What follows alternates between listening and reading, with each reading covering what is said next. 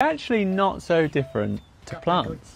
Here's something I find absolutely fascinating about plants. When we compare the microbiomes of plants and people, we're really not so different. Both on human skin and on the leaves of plants, there are billions of microbes, and these microbes protect both plants and people from pathogens, infections, and environmental extremes.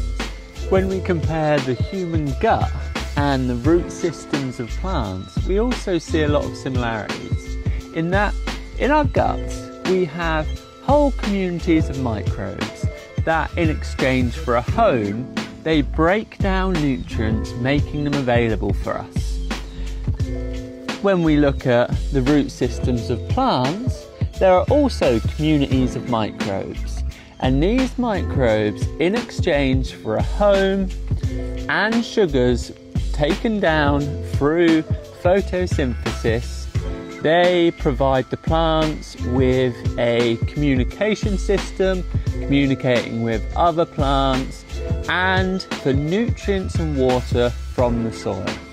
You see, we're actually not so different to plants.